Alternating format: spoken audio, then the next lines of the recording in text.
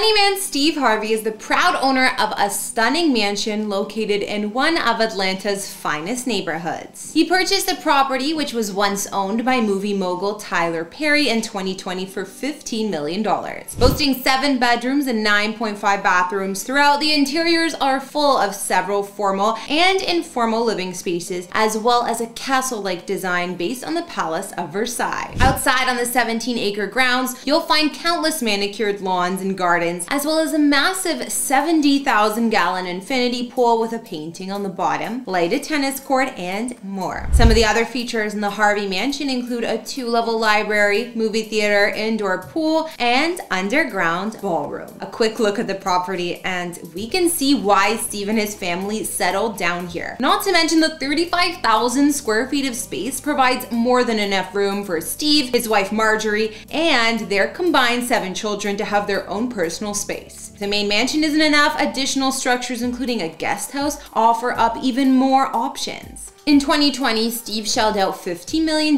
for his current family mansion located in the elite Buckhead neighborhood of Atlanta, Georgia. The walls of this palace will never be short of a laugh, considering it was also once home to fellow comedian and actor Perry. Not to mention, both of these stars have rags to riches stories to tell, having both lived in their cars at some point before making it big. Well, this particular residence just shows the world that you've made it. Perry offloaded the opulent home in 2016 for $17.5 million after it sat on the market with a price tag of $25 million for 2 years. During Perry's time living here, he poured millions of dollars into renovating the mansion further. Either way, when it sold, the property made real estate news as the most expensive home sale in Atlanta history. So what makes this mansion so insane? Actually, the question is, what doesn't? First of all, the home sits on a whopping 17 acres of land with manicured grounds, while inside the home covers 35,000 square feet of space. Once you get past the gates and up the hulking flight of stone stairs out front, the foyer is about as massive as they get, featuring twin curved staircases, soaring ceilings, chandelier, columns, and polished marble floors. The mansion boasts 7 bedrooms and 9.5 baths, which can be expected from a property so large. And considering Steve and Marjorie have 7 kids, extra space must come in handy, even though they don't all live at home anymore. Of course, the Harvey mansion boasts multiple formal living areas, including a huge formal living room with double height ceilings and a full wall of windows, and another sprawling 2-level great room with wood-beamed ceilings, plush lounge areas, more walls of windows and French doors, as well as stairs to an upper-level loft. One of my favorite rooms here is the stylish library, which follows a bold black and red color scheme, my favorite, with zebra accents and winding iron stairs to a gallery level. Of course, what is an epic mansion without a proper kitchen? This one's decked out in wood and all the best in appliances. There's also another study with a fireplace, a games room, and a cavernous entertainment lounge. This room actually looks kind of like a medieval castle. Honestly, the spaces in this mansion are never ending. In addition to all of that, Steve's French provincial style main mansion boasts a state-of-the-art home theater, an indoor swimming pool, a wine cellar, and an underground ballroom with catering kitchen. All of that, and we haven't even seen the grounds. Among all of the perfect lawns and trimmed gardens out back, there's a 70,000-gallon infinity edge pool and spa with water features. This pool is absolutely huge. If that's not enough, there's a lit tennis court, a fitness center, and a separate spa. The estate also has a guest house, guardhouse, and additional caretaker suite, all of which are protected with a top-notch security system. And in case of an emergency, Steve's property has a backup generator that can power the entire estate. Before Steve and his family moved into this hulking home, they still lived in Georgia, but in the area of Sandy Springs, also in Atlanta. He purchased this home back in 2010 for $3.4 million, and he and his wife enjoyed the family mansion for a handful of years. This mansion spanned 9,258 square feet of space, and while that's massive in size, it's still only a fraction of Steve's current home. Inside this place, there were 6 beds, 8 baths, and a handful of other luxury rooms. Some features included an upscale cigar cabinet, massive grill, mini golf course, and infinity pool with waterfall. It was also said the home was full of gold gold-trimmed velvet furniture at one point, and had a movie theater and full bar too. But that's really all we know about this place. Finally, at one point, Steve's talk show was set up in Chicago, so the Windy City was where he used to spend his time. Around 2012 to 2013, Steve lived in a penthouse on the 88th floor of the Trump International Hotel and Tower in Chicago, Illinois, and it was quite the fancy apartment. It wasn't until 2018 that the place was sold, and when it was first listed, it was almost $10 million. Listed materials describe the unit as the most glamorous half-floor penthouse suite, with panoramic views, 16-foot ceilings, 3 fireplaces, and much more. Some claim that Steve purchased the penthouse, while other sources report he was renting for a massive $25K per month. Either way, his condo at the Trump spanned 5,500 square feet of living space with 3 beds and 5.5 baths. The upscale state-of-the-art kitchen had designer-name appliances from Wolf to Sub-Zero and more, along with a butler's pantry, and that in combination with the living areas made this apartment perfect for entertaining. Steve's penthouse also had a luxurious master bed and bath, large walk-in closets throughout, and a separate jacuzzi room. The 5-star hotel amenities residents had access to, including the Spa Trump, a 75-foot heated swimming pool, room service, state-of-the-art fitness center, and indoor parking. Not to mention the penthouses had perfect views of the Chicago River and the city. Well, after looking at a few of Steve's homes, I think that brings this house tour to a close. Steve Harvey's mansion in Atlanta stands as a testament to his immense success and unique taste. Nestled within the lush surroundings of the exclusive Buckhead suburb, the grand estate mirrors Harvey's larger-than-life persona. Its opulent features, from the soaring ceilings to the meticulously designed interiors, offer a glimpse into the comedian's lavish lifestyle. The mansion not only serves as a luxury residence, but also a symbol of Harvey's remarkable journey from humble beginnings to becoming a prominent figure in the entertainment industry. As he continues to make audiences laugh and inspire with his accomplishments, his Atlanta mansion remains a tangible representation of his achievements and a reflection of his personal style. Before we go though, answer this question for me. Would you be more excited about a 70,000-gallon swimming pool at your home, or about a fully equipped gym and a sports court?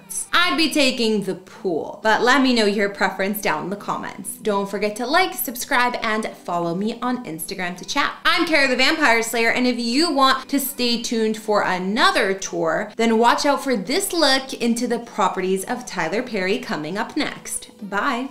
In these videos, we don't reveal any addresses, and even though I've done a house tour of my own place, please do not show up at any private residences because it's not safe for anyone. Tyler Perry isn't exactly known for having subtle tastes when it comes to his real estate portfolio. This multi-talented actor, director, screenwriter, and producer has bought and sold a handful of opulent estates over the years, especially in Los Angeles and Atlanta, where his epic Tyler Perry Studios is also located. Considering Tyler is worth an estimated $1 billion, he has invested some of that quite wisely in properties with a story to tell, reclaiming land with ties to slavery and racial injustice in the process. While his dream mansion in Atlanta near his custom studio has been in the works for a few years now, perfection does take time, and in the meanwhile, he's called a few other stunning places home too. While Tyler Perry is massively successful today with dozens of movies and 8 TV shows on his resume, he didn't have the happiest upbringing to start. Reportedly, his birth name is from Emmett Perry Jr., was named after a father who was abusive and, as he would later find out, was not his real dad, so he changed his name. Tyler was born in New Orleans in 1969 in this 3-bedroom home located on Baronne Street. The star survived a traumatic childhood full of abuse at the hands of his guardians, even though his mother attempted to keep him safe. Looking at the home Tyler once lived in during his childhood, we can see it's now fully renovated and likely looks like a completely different place. Interior photos from when the house was last up for sale show it was remodeled and expanded by the last owner, who actually bought the property from the Perry family in 2013 for just under $150,000. Along with a reconfigured layout in certain common areas like the hallway, there's also an all-new kitchen with marble countertops, and the home now even boasts solar paneling on the roof. A swing still hangs from the front porch, overlooking the front garden, which makes the petite home look charming. In 2004, Tyler described in an interview how he would often look out of the front window of his house in New Orleans at the mansion's 2 blocks north, while 2 blocks south were the projects, the territory of gangs, drugs, and crime. Being poised between the mansions and poverty became my metaphor for life, he said. Tyler Perry's current home is reportedly still in the works, as it has been for some years now. He bought 1,200 acres of land, and it was reported by TMZ back in 2018 that construction on the mega mansion had begun, with the abode being built in a Gilded Age style. Conveniently for Tyler, this dream home is also only 32 minutes from his sprawling 300+ acre film studios, so the perfect commute to work. Reports say his mansion will span 35,000 square feet of living space once it's complete, and from aerial views we can truly see how massive it is. Although we don't know what the home's interiors are looking like just yet, he has plans to turn the property into an organic farm. He wants his son Aman, who he shares with ex-partner Gilaila Bekele, to have an appreciation for land, nature, and animals, and reportedly, they'll have horses and other animals on the farm. Alongside the hulking main house, there also sits a second, smaller structure that could be used as a guest house on Tyler's property. There is even an airport runway, which is convenient for the multi-talented star who has in the past once possessed a pilot's license. In October 2019, the hardworking writer posted a video to his social media from his home in LA, it seems, to advertise the fact he'd been live tweeting from the home through his show, The Oval, which he wrote, directed, and produced. That same year, he had given a peek into his kitchen, which is also assumed to be in the LA home that he's stayed in from time to time while the Atlanta mansion is being constructed. This kitchen, which we got a peek at, is where he was displaying his Oscar trophy at the time when he took home the Jean Hersholt Humanitarian Award. In early 2020, Tyler showed fans he was continuing to be hard at work from home while posting a photo in his writer's room, complete with huge stone fireplace and a roaring fire, leather armchairs, and cozy rug.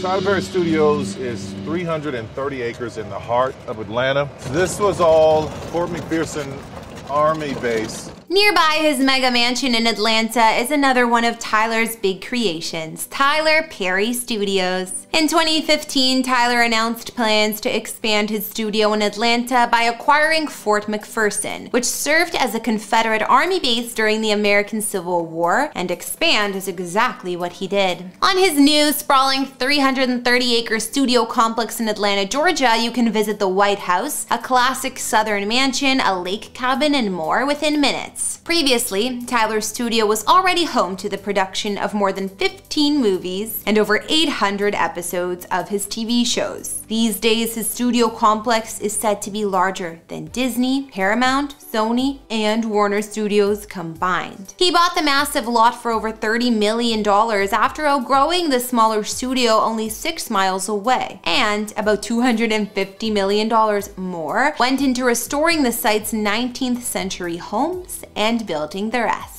Tyler Perry Studios has 12 state-of-the-art sound stages, each named after an African American in the entertainment industry, production offices, and sets. One of the most impressive being a 3-story stucco replica of the White House, which Tyler made sure was built to scale. He's using this as a set for his BET drama The Oval, so you already know that there's even an Oval Office film set inside. There are many other impressive sets on the huge complex, like a charming historic residential district from the south, trailer park, county jail, bank, lakeside cabin, posh theater, farmhouse, chapel, commercial jet, and much more. These are going to act as scenes for Tyler's present and future films and other production companies. Tyler Perry Studios also has 200 extra acres of green space, and Tyler says he's not even close to being finished. He wants to put that land to use. He said, "I'm looking to create a 6-lane highway," or he might want a European-style city, adding,